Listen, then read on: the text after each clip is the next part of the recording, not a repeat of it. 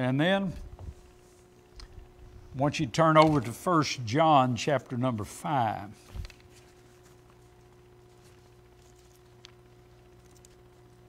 John chapter 10, 1 John chapter number 5.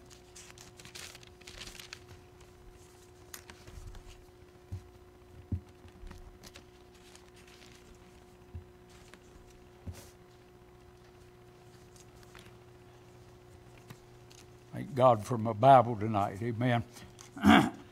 Been preaching a little bit on the subject of blessed assurance. Dr. Sightler said many years ago that the most read and most paid for book he ever wrote was one on assurance of salvation. Sometimes people struggle with that. I hear a lot of these preachers, they say, well, if you doubt your salvation, you're not saved. That's about as ignorant as anything I've ever heard, and I've heard a lot of that going on. Listen, people can be saved, and sometimes they can forget they're even purged from their old sin, the Bible said. So you can go a long way. I wonder sometime about old Demas. Demas hath forsaken me, having loved this present world, and departed unto Thessalonica.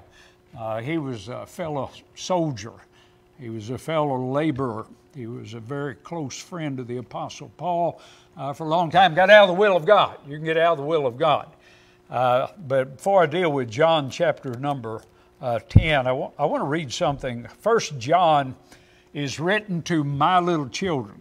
You go to 1 John chapter 2, verse number 1, my little children, these things write I unto you. So he's writing to save. This is not a book to the lost people. This is a book to save people. This is a love letter from him. When you get down to chapter number 5, I want you to look at verse number 13. He said, these things have I written unto you that believe on the name of the Son of God. They're saved. That ye may know that ye have eternal life. They had some things that they were not assured of at that particular time. And then he went on in verse number 13 and said this, and that ye may believe on the name of the Son of God. So we find in verse number 16, and this is the confidence that we have in him. So he was instilling confidence into the people of God.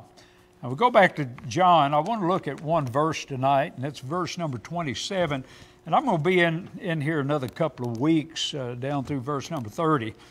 But look at verse number 27. He said this, my sheep hear my voice, and I know them, and they follow me. There are three things in there. I've already dealt with two of them, and I'm going to deal with the third one tonight. But I want you to notice one, he said, my sheep. He's talking about people that are saved. People that know Jesus Christ.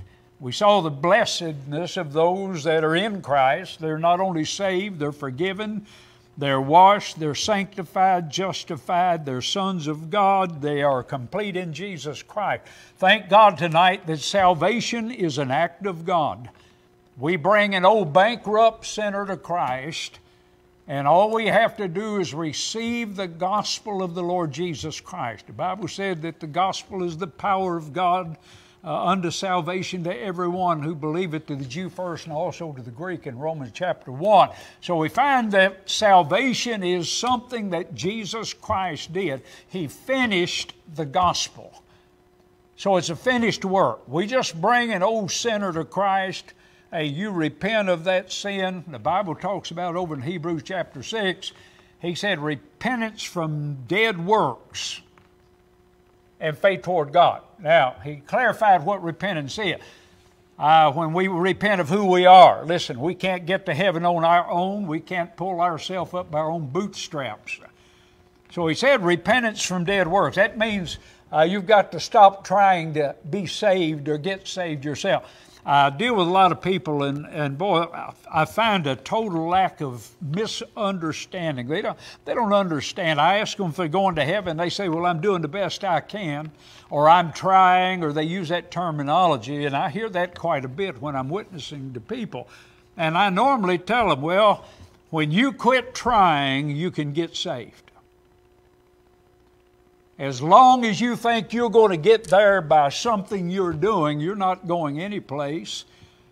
You've got to realize who and what you are. So at part 1, we found salvation. He said in verse 27, my sheep. You spend a lot of time with that. Aren't you glad tonight you're sheep?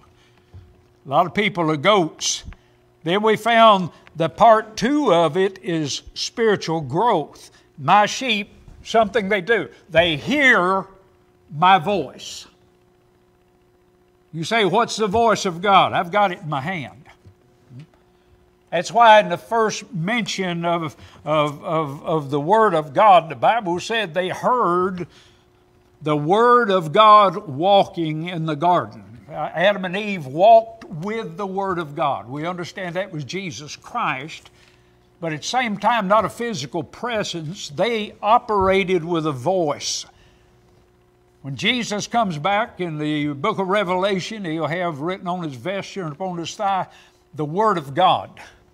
John chapter 1, verse 1, in the beginning was the Word was with God, the Word was God, the same was in the beginning with God. All things were made by Him, the Word of God. He deals a lot. You get down to verse number 14, and the Word finally took on a physical body, was made flesh. For the first time, the Word of God became flesh. They walked in the Old Testament with the Word of God. They walked with the voice of God. Thank God tonight we've got the Word of God in our hands. So don't expect God to speak to you from heaven in an audible voice. Now, I know the still small voice, and thank God. But we find my sheep, but we find that they hear my voice. Now, I find a time there of spiritual growth. Sometimes when people get saved, we expect them the next day to be Apostle Paul's. And I thank God for the Apostle Paul. Boy, we called it an Apostle Paul experience. He said, who art thou, Lord? And he said, it's Jesus whom thou persecutest. He said, it is hard for thee to kick against the pricks. And he said, Lord, what wilt thou have me to do? You notice what he did with the word Lord. Who art thou, Lord? He knew it was God speaking to him. And then he recognized Jesus Christ as Lord. And immediately, friend, he began to preach the Word of God. Listen, children have to have time to grow. We have babies, and these babies are on milk, and eventually they get weaned. But while they're still on milk, you start giving them, we used to call it table scraps. You know, we'd get the little jars of green beans and all this. Hey, we'd mash up potatoes and put gravy on it, and boy, I'd feed them eggs, soft. We fed them right off of the table, and they did real well with it. God's children have to grow. And the way they grow is they have to listen to the voice of God. So then faith cometh by hearing, hearing by the Word of God. We apply that to salvation. But I find 2 hearings in that verse. So then faith cometh by hearing, and hearing by the Word of God. You can hear the Word of God but not listen to it. My sheep hear my voice. They knew the Master. So we found last week a time of spiritual growth that brings about assurance of deliverance, peace, blessing, security. Oh, but I'm talking about what a blessing it is to see God's people grow in the Lord. I heard a man say one time, the largest denomination in the United States is the Church of the Ignorant Brethren. He said, because the Apostle Paul kept writing to that crowd, but I would not have you to be ignorant, brethren. Listen, God does not want you ignorant of what He said. You've got a Bible in your hand. You can read it through every year. You can read it through several times a year. I saw a 90-something-year-old woman that had read the Bible through 3.5 times by the 1st of June. An old maid school teacher. She'd never been married. Her eyes were good. She outlived all of her family. They got her up in the nursing home 6 o'clock in the morning, and she was up all day long and had that Bible in her hand, and she would read and read and read. So we find that there has to be a time of spiritual growth. Now, what I want to deal with tonight is I want to deal with spiritual maturity that comes out of that.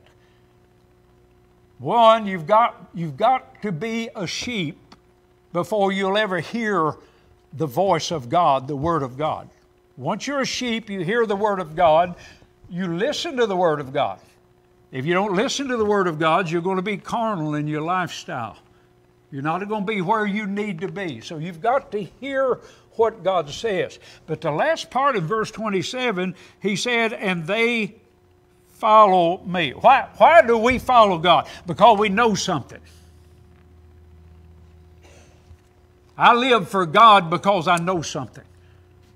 I want to deal with that just for a few minutes tonight. And this part, as spiritually mature children of God, we should know some things, not just in the Bible. Listen, I hope you know how to lead somebody to Christ. I hope you know how to give somebody or help to get assurance of salvation. Listen, the only place I can't give them assurance of salvation, that comes from the Word of God. You say, preacher, how do you know you're saved tonight? I know I'm saved because God said I am. That's all I need, folks. Hey, you go to Romans chapter number 10, that if thou shalt confess with thy mouth the Lord Jesus and shalt believe in thine heart that God hath raised him from the dead, thou shalt be saved. But you go on down with a heart, man believeth unto righteousness. Boy, what a blessing. Whosoever shall call upon the name of the Lord shall be saved. Can you tell me about a time and take me to a place? I don't mean having written it down in your Bible, because I don't believe you could ever come to God lost and not know it. If the church building hadn't have burnt down, I could take you to within 3 feet on the back pew of that church where I asked God to forgive my sin and I asked Jesus Christ to become my Savior that night, and I got birthed into the family of God. Hey, I'm talking about following Him tonight. We need people that are mature. A lot of it I blame on pulpits. Pulpits have been in shallow preaching for a lot of years. Oh, it sounds good. They'll give you 4 points in a poem or a song or something like that. And hey, we need that. But friend, we need to know just exactly what God is saying. That's why I like to preach through books. We need to hear what God has said in the Word of God and understand it. My sheep, they're saved. Hear my voice. Now is a time of spiritual growth. And I know them and they follow me, and I give unto them eternal life. Boy, what a blessing tonight. Do you know that you're saved? I don't think I'm saved. I know. I was talking to God today, walking down, went up, checked the mail, walking down the driveway, and I said, thank God I know. I was talking to Him about my salvation. I've been saved 46 years. I was thanking God, talking to Him about what a wonderful thing that He did in my life. Hey, you need to be sure. It's a place of protection. It's a place of perfection. It's a place of privilege. Boy, aren't you glad that you know who you are? You say, how do you know? Well, I know because of the Word of God, but I also know because I've got confidence. I've got confidence tonight in the Bible. I believe we've got it, folks. I believe I hold in my hand the Word of God itself. I'm not ashamed of a word that's on it. I don't think it's been mistranslated. I don't believe it's got omissions. I don't think it needs any additions to it. I don't think you need to do anything but live by it. And I believe if you live by it, you'll do right well. Oh, what a blessing tonight because of the confidence. Hey, the Bible said, for whosoever shall call upon the name of the Lord shall be saved. I've got confidence. He said in 1 John 5:14, and this is the confidence that we have in Him, that if we ask anything according to His will, He heareth us. And if we know that He hears whatsoever we ask, we know we have the petitions that we desired of Him. Confident. I know tonight because of a change of life. Therefore, if any man be in Christ, he is, not will be, shall be, should be, or would be, friend. At that moment of your salvation, you became a new creature in Christ Jesus. Brand new. Therefore, if any man be in Christ, he is a new creature. Old things are passed away. Behold, all things are become new. I wasn't perfect when I got saved, friend, but I'll tell you what, I can go back to that night and God renovated my life. God renovated it. He renovated my home. Went home, told my wife I got saved, got family in church, friend. Hey, thank God for that tonight. I'm talking about because of confidence, because of a change. I know tonight because of conviction. Old Paul in Romans said, I say the truth in Christ, I lie not, my conscience also bearing me witness in the Holy Ghost. Bearing me witness in the Holy Ghost. I thank God tonight that when I sin, He wears me out. I remember as a lost man every night asking God, Lord, if I've sinned today, I want you to forgive me. If I've sinned. Let me tell you something. When I got saved, I found out everything I was doing was sin. And whenever God's still working on me to make me what I ought to be tonight. I thank God for the conviction of the Holy Spirit. I'm glad that now I know right from wrong, and I know when I do right and when I do wrong, and God speaks to my heart. And then because of the company that we keep.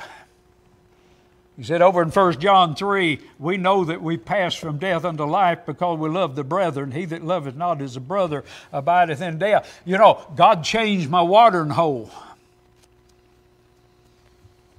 God put me in church, fell in love with the people of God. You know, I don't think pastors need to be hard on people. I think they need to be overseers to try to help them when they see some things that they need. I don't think this pulpit is ever a place for a dictator. That's not what we're here for. I'm not here to run your personal life. Did you know that? That's between you and God.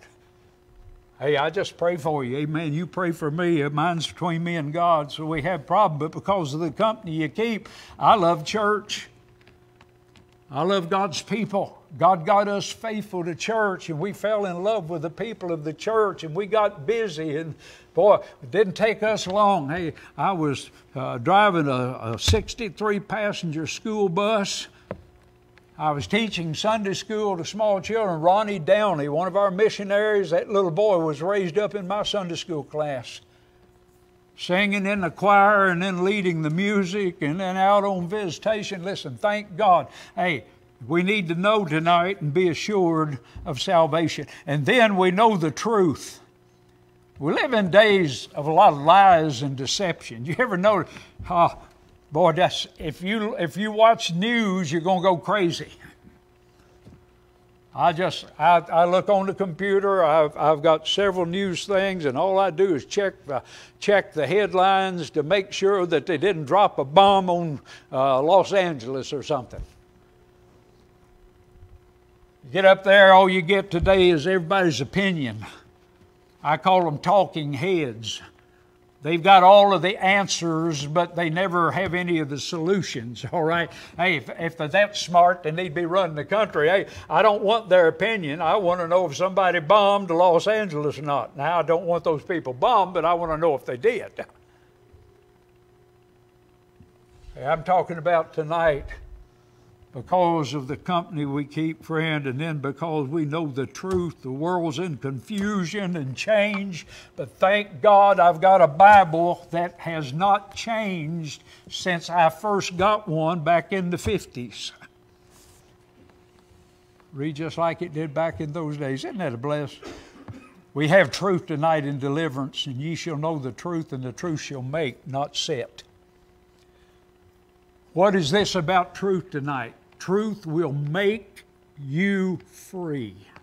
It does not set you free. It makes you free. The truth of deliverance tonight. Then the truth of discipleship. Over in 3 John, John wrote this, I have no greater joy than to hear that my children walk in truth. Truth, what's it do? Truth disciples you. It teaches you. You know I'm still learning. I was studying for Sunday school for Sunday morning, and just amazing me the things in the book of Numbers that I had never seen before. And I don't know how many times I have read through the Bible. I'm not bragging, but I've been saved 46 years.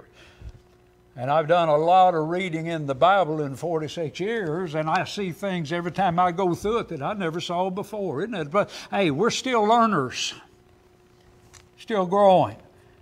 The truth in doctrine. 2 Timothy chapter 2, verse 15, study to show thyself approved unto God, a workman. A workman. Studying the Word of God is work. It takes time. It takes dedication. It takes laying aside what you think and seeing what God says. You know, sometimes we've got a preconceived idea of what something is, and yet we're not biblically correct on it. And I try to lay aside what I think and read and study what God says to make it either confirm what I think or remold what I think. You know, the Bible talks about the renewing of your mind. Sometimes our minds need to be renewed. We've got a lot of things up here that we picked up over the years that may or may not be right, and we have made them right in our own eyes. And then a lot of these preachers, I call them Paul parrots. They just say something that somebody else said and it sounded good. But I'm talking about the truth in doctrine tonight. We need to rightly divide the word of truth. If you don't know what biblical hermeneutics, how many of you seen a book on biblical hermeneutics? Let me tell you something, one of the finest books. I'm not taking everything that they've got tonight, but it shows you how to study the Word of God. You've got the first mention, principal Bible interpretation, the last mention, the full mention, context mention. All of these things, what you're doing is you are taking the Word of God and not pulling something out of context. You're reading it within the context. My pastor used to say a verse taken out of context becomes a pretext. You can make the Bible say anything you want. So we find here the truth. We know the truth tonight. Then we know prophecy tonight. We live in days of fear. You know, the Bible talks about men's hearts failing them for fear. People are scared to death. They're scared to death.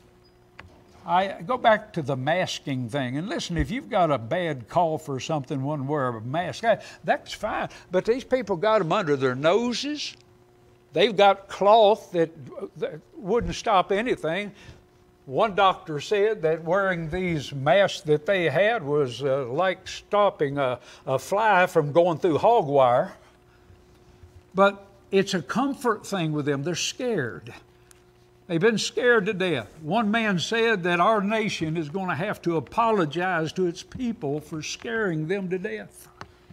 And they've done that. Not that COVID, I'm not saying it wasn't a real deal, but I'm talking about the fear that was generated. Hey, we know prophecy. We know what time it is. He is going to descend one day. 1 Thessalonians chapter 4, for the Lord Himself shall descend from heaven with a shout, with the voice of the archangel, with the trump of God. Boy, hey, thank God. We were talking about that before the service. You know what one of my greatest fears was in Bible college? That the Lord would come back before I ever got to pastor a church. I've been here 36 years. I wish He'd have come back before I got to pastor a church. Amen. I have no problems in that area. Hey, let me tell you something. And His time's not our time. His way's not our ways, folks. And He is not late. He said 6,000 years. We work off of a Gregorian calendar, and we work off of Mr. Usher's dating system in the Word of God. We're not real sure exactly when that beginning took place in BC. We put it back 4,000 BC. That's a general number. He puts it at 404 BC. We put the birth of Christ at either 1 BC or 1 AD. You don't have a zero, okay? You go from 1 BC to 1 AD. He said before, hey, the Gregorian calendar is not correct. We may be right on the 2,000 since Christ. Hey, I'm talking about the Word of God. We know we're departing, friend. I thank God one of these days, just like today, we're going to heaven. And then our destiny, boy, oh, what a change. Whew. So when this corruptible shall have put on incorruptible, won't you be glad when you get a new body? I was friend, lady on the phone today, and boy, they're having a lot of issues health-wise, and I said, I thank God one of these days that we're going to get a body that's going to be fit for an eternity. I'm talking about a body that'll never get sick, never grow old, never get tired, never wrinkle. I'm talking about a body where you will feel perfect all the time. Boy, isn't it a blessing to feel perfect? I don't know what that feels like. I made a statement one day when I was in my 60s. I said, I feel as good as I did when I was 40. That was on Sunday morning. I came back that night and apologized because I said, I don't even remember what I felt like when I was 40. Thank God. Hey, we're destined to change. And then tonight we know there's an eternity coming. You know, mankind is controlled by the fear of death. I don't know what eternity's going to be like. I spent a lot of time thinking about it. I know what the Bible says about it, all right? I know what the Bible says about it. But I want to tell you what, when he said, behold, I make all things new, that doesn't mean it's going to be new and then grow old. That means as long as you're in heaven, it's like the first time you ever saw it. It's always going to be the excitement of an eternity with Jesus Christ in heaven. I cannot fathom that tonight. I can't. My heart, you know, Rodney and Carolyn have been gone over a year now. Been with the Lord over a year. I cannot imagine that tonight. We'll be like Christ. 1 John chapter number 3, we'll be with Christ. Revelation chapter 22. And then in Psalms, we'll be satisfied with Christ when we get there. He said, when I wake with thy likeness, he said, I shall be satisfied. You know what? You're not going to be dissatisfied with heaven. I thank God in that verse of Scripture, he said, my sheep, these people are saved. Hear my voice. Listen, we need to grow in the Lord. You need to grow. You need to grow. You get old. Hey, don't be a spiritual babe. That's what he was dealing with in Hebrews chapter number 5. He said, in a time when you ought to be teachers, you have need that one teach you once again, which be the first principles of the oracles of God. Talks about using milk, not needing milk. Babies need milk. I use milk. I don't drink as much as I used to, but I used to like milk. I didn't need milk. I used milk. But thank God, when we get to heaven, everything's going to be all right. He said, my sheep hear my voice, and I know them. And then he said, they follow me, and I give unto them eternal life. Let me ask you a question tonight. Are you saved? Do you have assurance? There's nothing to be ashamed of not having assurance. The shame is when you don't get it taken care of out of the Word of God. I can sit down with you with this old Bible and sit with you and show you what God said. And you know what? Most of you already know. When people doubt their salvation, most preachers say, well, let's just nail it down. Anybody ever heard that? Let's just drive a post in the ground. No, that's not what you do, because if they got saved back here and they're just having an insurance problem, all you're doing is re-crucifying Christ every time you do that. He died once. You get saved one time. I want to take you back to where you said you got saved and find out why you didn't get in. You find out most of the time. I ask them, well, when did you get saved? They'll tell me when they got saved. Take me back to a time and a place. I want them to have assurance, because they can pray a prayer here, and then if they have an assurance problem, they pray a prayer here, and next thing you know, they've been baptized so many times their skin's wrinkled. I want you to know and have the peace of God that passeth all understanding. Amen. Let's stand tonight, and we're going to have an invitation. If you need to come, you come. Blessed assurance, Jesus is mine. Oh, what a foretaste of glory divine. Heir of salvation, purchase of God, born of His Spirit, washed in His blood. This is my story. This is my song, praising my Savior all the day long. Boy, I love that song.